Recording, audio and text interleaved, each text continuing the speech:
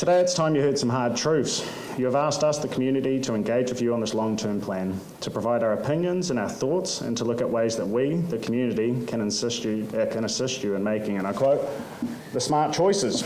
I understand the issues facing the city, all of us do. I'm not here to talk to you regarding asset sales or rates rises. I sincerely hope that you have the capacity, ability and nous to make these choices with respect to the fact that you, the public body paid for by the communities, are here to make the choices that work for the benefit of the communities that you represent. For over 2 years now, the community in New Brighton has pushed, strained, worked together and begun to flourish in the face of adversity.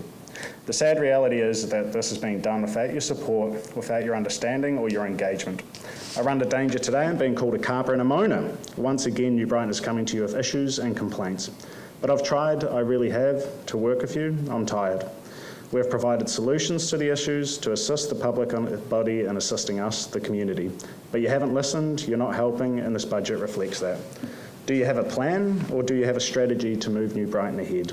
These are rhetorical questions because I already know the answer. No, you don't. This proposed budget speaks volumes to these self-evident truths. You really haven't listened. You say that this time it'll be different. You want to listen, you want to understand. We will make formal submissions and deputations like we have for years and hope in vain that once, just once, you might actually hear us and understand us. For years now in my professional capacity, we have engaged with your planners, your staff and you, the elected members. We've put internationally renowned experts in front of you, not to highlight the issues, but to provide you with solutions. We have demonstrated how you, the public body, can enable your master plan through a staged development process. We've gone to the extent of proving to you that this is cost neutral to the council through the extra rates takes and development contribution fees. But you still haven't listened, you haven't partnered. Through your PR teams, I'm sure you'll hit us back, you'll tell the public, but wait, we're putting $30 million into the Eastern Recon Sports facility. Look at us reinvesting in you. But that's not the truth. The previous facility was worth $160 million, but it was underinsured at $77 million, of which you took the lion's share to the CBD for the Metro Sports facility.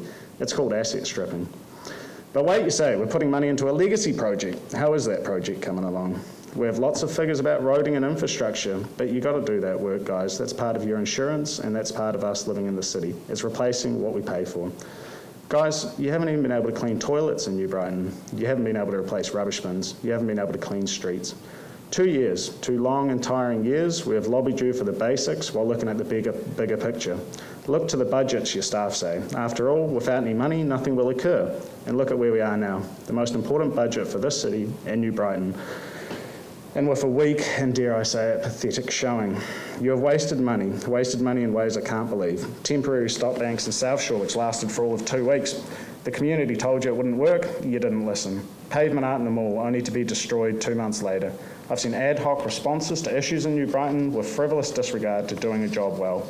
Measure twice and cut once is a philosophy that appears to be lost. Why are you not listening, and why are you not engaging? Why is it for every step that this community takes forward, we appear to be pushed back twice as hard? You've spent $500,000 on this master plan, and to what end? The only actions you are budgeting is a road extension, and that's it. No follow through at all.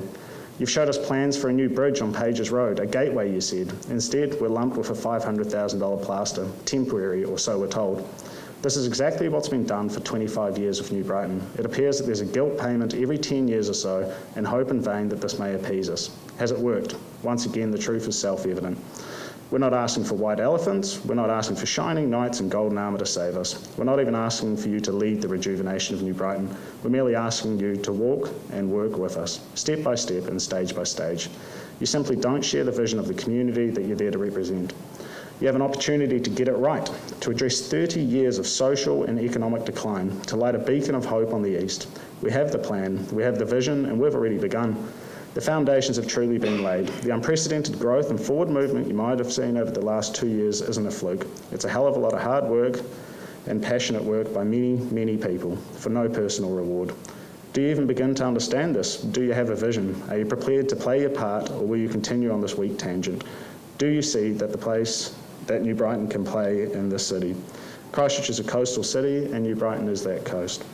You talk of resilience and grassroots movements. They appear to be empty bureaucratic words. I sincerely do not think that you understand that you have an exemplar of that in New Brighton. Just open your eyes, engage with us, those who are now begging for you to work with us for a change. Stop kicking us while we're on our way up, guys. Right now, it's actually not helping. If anything, it appears that you're working against us. April the 1st marks the anniversary of New Brighton Borough joining with Christchurch City Council, and some are starting to wonder if it was a bad taste joke. Not only do I personally think that what is occurring is a moral injustice, but I also believe it's a social injustice. New Brighton isn't interested in East versus West arguments, or Sumner versus New Brighton. New Brighton is not interested in yours and the government's multi-billion-dollar investments in the commercial core of Christchurch. We simply demand fair and equitable levels of service and investment through the public realm. Take note that these failings are not yours alone. To date, the engagement and participation of the central government and its agencies has been lacklustre to the extreme. Support mechanisms and crucial roles are there to be played, and yet we see and hear nothing. Do with us, not to us. Throughout my engagement and participation with CCC planners, our own consultants and investors, and most importantly, the community, we have a way forward. There are many steps in this journey ahead, and I'm asking for you to play your part. If you continue on your current trajectory, you, and in turn we, will fail. This does not have to be the case. You are the roadblock currently. This has to change, and this budget has to demonstrate that. New Brighton is asking you to make a strategic investment with us. The yields and benefits to the greater city of Christchurch are all too apparent if you choose to open your eyes. I won't be taking any questions today. Rather, I urge you to think about what I've said and then come and talk to us. We will, of course, be filing official submissions. I hope you listen. I really do. If you'd like to know more about what we've tried to explain to you before, you know where to find us. We're at the end of the broken streets, the broken bridges, and the broken promises.